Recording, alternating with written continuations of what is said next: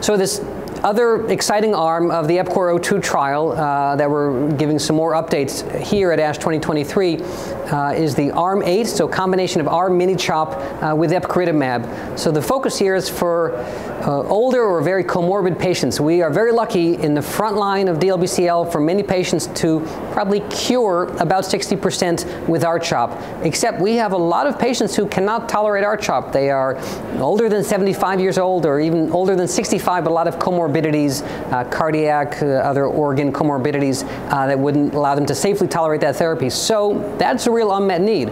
Median age of DLBCL diagnosis in the mid-60s, so therefore a lot of these patients are in their 70s and even 80s when they get diagnosed, and we can't give them regular R-CHOP. R-Mini-CHOP is a reasonable alternative, but overall the efficacy does seem to be a bit less than the standard of care R-CHOP. So the addressing of that unmet need is maybe straightforward here, adding R-Mini-CHOP to epcoritamab for these patients. The trial allowed patients older than 75 or older than 65 with comorbidities, but overall it was a median age of 81 in this cohort. So these are experienced patients that would probably not tolerate standard therapies, and this is a small study so far, just 20 patients that we followed, and of the evaluable patients, the response rate was 100%, and the complete remission rate was 85%. So historically, that compares very favorably with R-Mini-CHOP.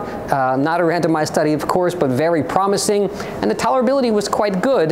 Most of the side effects were what we'd expect from R-Mini-CHOP. And then again, we had a small number of patients with grade 3 or above CRS, most of those pretty quickly resolving. And other common side effects from the epcoritamab were just the injection site reactions, which were pretty mild. So for these patients, I could easily imagine this becoming a standard of care. R-Mini-CHOP is good, but not good enough, and the epcoritamab addition to it was pretty well tolerated. So this is a small study and early results. I think this would pave the way for a future larger study and for this to become a standard of care in the future for frontline therapy for older patients with DLBCL.